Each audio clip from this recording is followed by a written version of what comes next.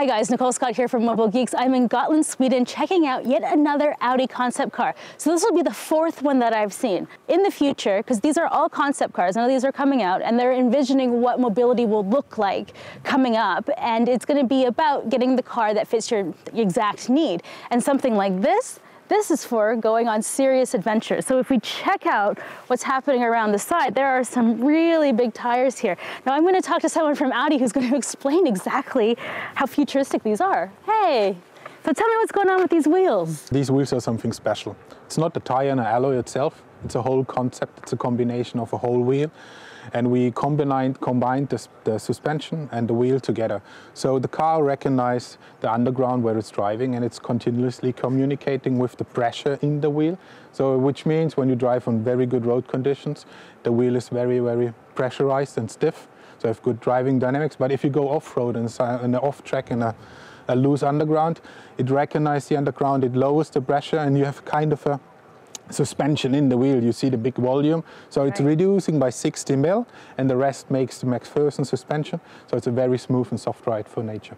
So now the next thing that you notice after the tire is this giant glass cabin. Yeah, it is. So this is what pops in your eyes, is the wheels, and then you see the massive glass cabin. But the belt line is very low, and you have a large environment. So when you sit inside, you literally melt with the nature. So now I did get this right. This is aimed at the urban dweller, the suburban and urban dweller, because this looks like it belongs in Africa.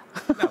Well, it can be drive as well in Africa, but the idea is really for a weekend trip or something out of the city. So you book the car on demand, so you book it for a certain purpose, and you drive with the car going into the outback. So when we look at the front of this car, it screams future. It has this giant glass bonnet that I do not know how to open. So Roman's going to come on over here and help me kind of open this up. Hey, how you doing? Yeah, good. So, I mean, as you can see on this car, there's a very special feature. It's a completely transparent single frame. So you can actually look from the outside to the inside, obviously. So you can actually see the ground in front of you. So it gives you a very special view. But it has another feature to it. You can actually open it. Wow. And put your luggage inside. Now these are the headlights? Not quite. They're the day running lights. Exactly. So what appears to be the light is actually not. So this is only the day running light. And the actual light you find in the drones that are on the roof rack. Wait, in the what? In the roof rack. In the drones? In the drones. In the drones. So those are actually drones on top of it. Those are actually 5 drones, so you need at least 2 to drive together or to fly together, or 5. The idea was on this car that they basically follow you while you're driving and illuminate your path. This is very future. Thanks so much. Thanks so much. I'm going to head inside the car. Hey, Alex. Hey, hello.